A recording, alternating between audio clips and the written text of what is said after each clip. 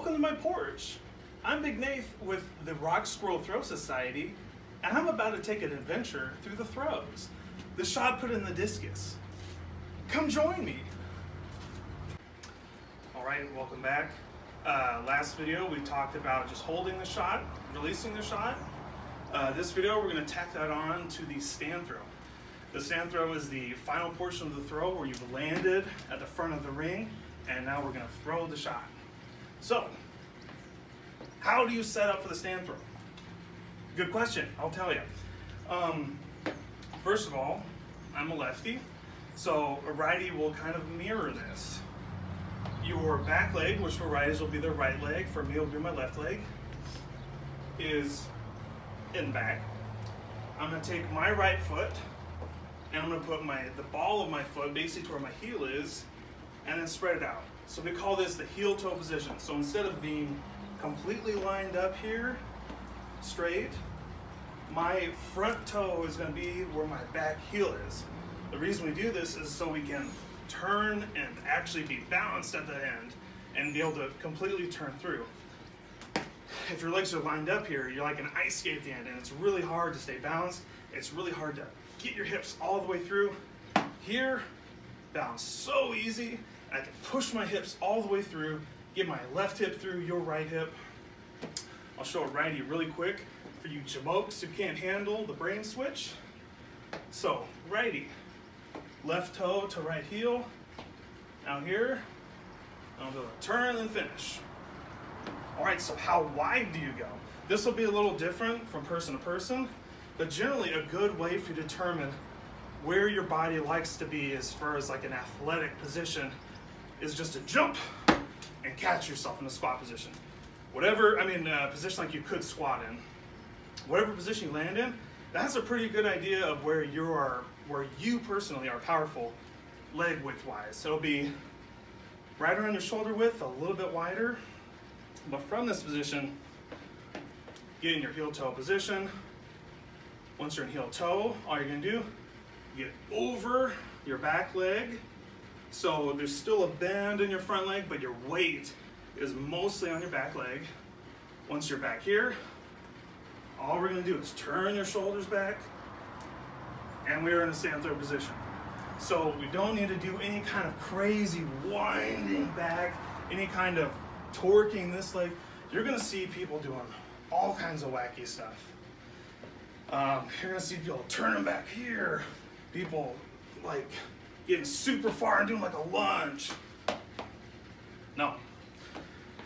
Just getting your comfortable width position, heel toe, get a little bend in your knees, over your back leg, turn your shoulders back, and you're there.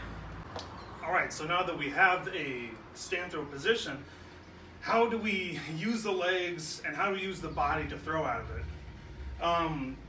The big important thing that everyone's going to tell you that is totally true and totally awesome is that we are using our legs to throw. We're not depending on the arms, the upper body. Our big goal is, most of us, not all of us are blessed this way, but most of us are just big guys and gals who are throwing. And so what we're trying to do is to get momentum in this body, move the body, and then when the body has this momentum, it's just going to transfer to this little tiny shot and disc, and there's going to be a huge kinetic energy transfer from this big thing to this little thing that's going. That doesn't happen if legs don't move and you push it. It happens when the body moves and then transfers to the shot or disc. So the way that we're going to be using our legs, even though we are throwing that direction, we're not trying to move our body in that direction. A portion of our body is, but not our whole body. So you're going to be using your legs to propel your throwing side. So for a righty will be your right side, for a lefty will be my left side. I'm using my left leg, left hip, and pushing the left side of my body that way. I'm using my right leg, right hip, and I'm pushing the right side of my body this way. And when they work together, you end up staying kind of in the middle. So I'll get back here. I'm just going to lean. I'm not going to go into full stand throw position. I'm just going to squat down a little bit. Feel your right leg pushing you back. Feel your left leg pushing forward, and you work them together and squeeze your legs together, and you're gonna turn like that. In the finish, you're gonna have both your knees pointing towards the throw. You're not gonna have this one staying back here. Everything's going this direction to the throw, because this side, to push to the throw, it's not gonna push like that. It's gonna push best facing the throw. This foot pushing back. So at the end, legs snapping together, hips turning, and you want to be able to just stick here. So, first little drill for you to do here is just that. Get in your heel toe position. Don't even worry about getting over your back leg. Just squat down a little bit and use both your legs to turn your body.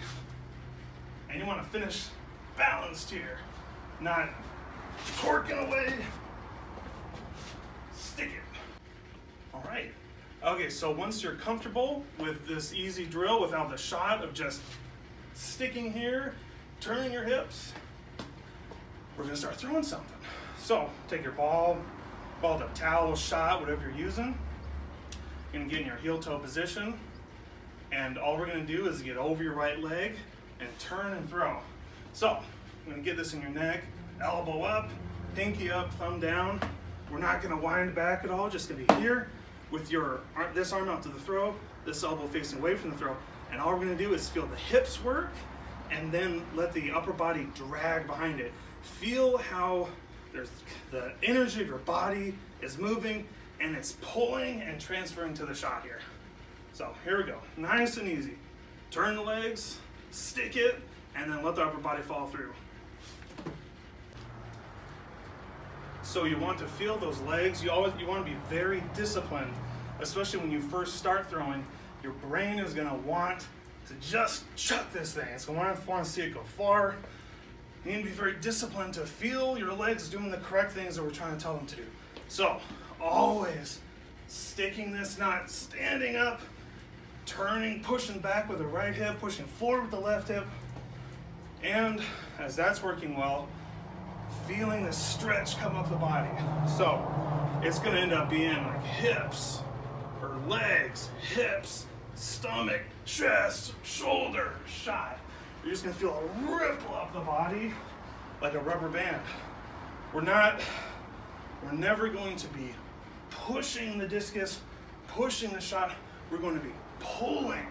Just like with a rubber band, we're stretching it and then letting it snap. Think about it like a baseball or a softball. You're not going to be able to push that thing far.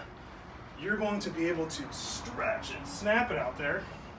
And this is a lot heavier, so we can't stretch like that, but we can stretch here, stretch across the body, use all these muscles into what's called a stretch reflex, where the muscle stretches to its maximum capacity and it naturally reflexes.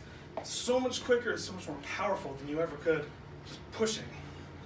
So I'll do another one of these. And you can see legs, upper body. I'm not trying to hold my upper body back so much as letting the legs go ahead and then stretch everything and force my upper body just to follow it. All right. So do a ton of reps with that, getting used to feeling the hips leading the way and the upper body dragging behind, sticking all of your throws, not falling away in any direction.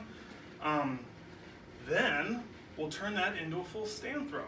So very simply, the only thing that changes, you're still in the same starting position. All that happens, you turn your shoulders back so your sternum and your nose, your face, is facing away from the throw. And you'll use your other arm to reach that direction. So, if you are in the back of the ring and I'm throwing that way, I'm gonna set up here in my good heel toe position, get over my back leg, turn so my sternum is facing you, reach back this way with my other arm. You can see my feet are still pointing this direction. They're not turning back. Feet are still pointing this direction, the hip is still pointing this direction. So if there's like a bucket here, I could pee in a bucket right in front of me. Ladies, it'll be a little bit different. So we're back here, and from here it's gonna be the same exact thing.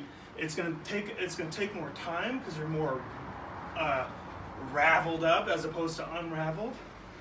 So you're still going to use the legs to this leg to push forward, this leg to push backward. It's just gonna take more time for everything to unravel. Still be very patient with upper body. Let the hips pull you through and then snap. So this leg pushing back, this leg pushing forward, pushing through. And then kind of at full speed,